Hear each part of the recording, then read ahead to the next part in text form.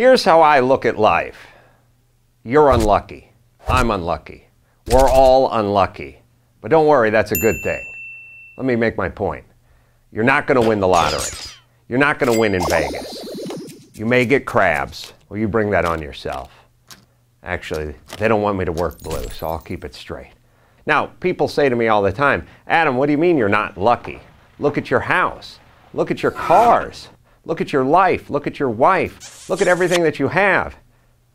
That's not luck. That's me. I earned that.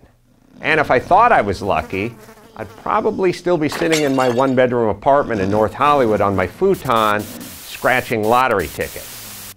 See, that's just it. I know I'm unlucky. I've bet on the last 5 Super Bowls and lost. As a matter of fact, I lost 4 in a row and said I'm not betting this last year because I lose every year. And Jimmy Kimmel called me and said, who do you like in the Super Bowl? And I said, I'm not betting, Jimmy. And he said, you have to bet, so I know how to bet because I'm going to bet against you because you're that unlucky. And I lost. Thus, he won.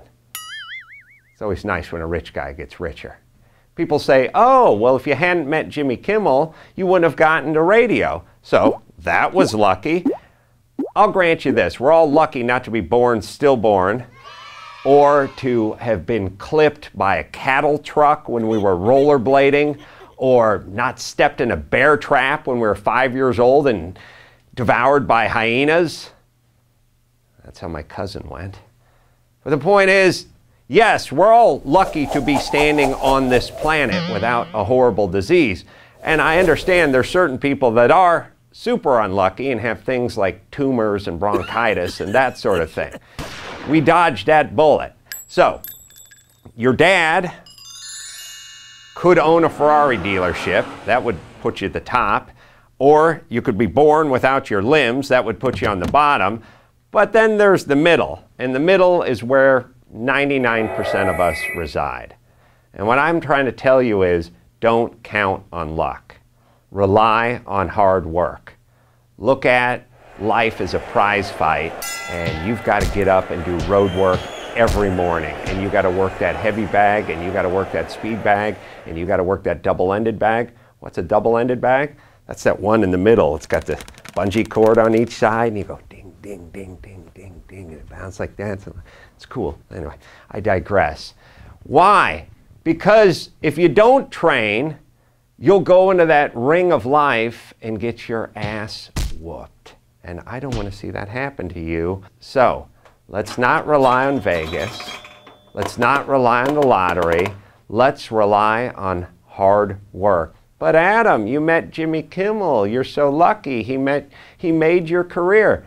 No, no, no. Jimmy did not come to my house. I went to Jimmy's work.